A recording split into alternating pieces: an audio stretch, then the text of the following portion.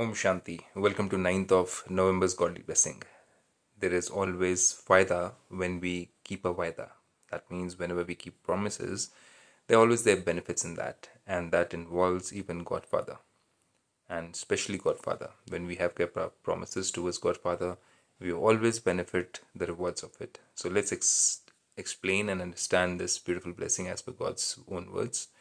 Supreme Father says, may you be constantly worthy of receiving blessings from the Father and take benefit, that is faida, by remaining aware of your promises, that is vaida.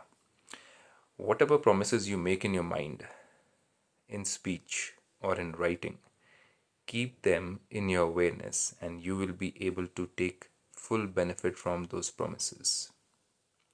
Keep them in your awareness and you will be able to take full benefit of those promises. And especially these promises are for our own benefit and not for God's benefit.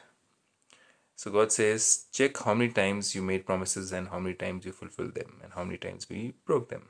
Promises and benefit. Let there be a balance between the two and you will continue to receive blessings from the Father. So whether it's a promise of eating pure food, whether it's a promise of getting up early in the morning, whether it's a promise of remaining pure, whether it's a promise of giving blessings, even though somebody is taking revenge or somebody is negative towards us, sending blessings, sending good thoughts and vibrations towards them. These are all promises and there are many more other promises which you make.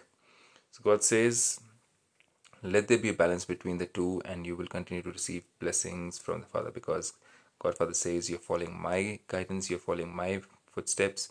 So yes, your vibrations are matching my vibrations and so the energy flows to you. The bestower of blessings. Just as you have elevated thoughts, so also perform elevated actions and you will become an embodiment of success. So thoughts are not just important, but acting upon them is also important.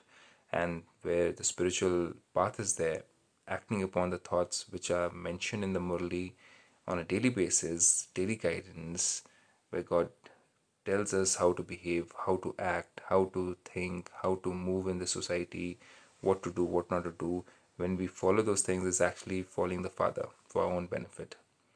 And that's what we learn in brahmakumaris, and that is what takes us towards success and makes them an embodiment of success. To learn more about it, do visit a Brahmakumari center nearby you. Om Shanti with this.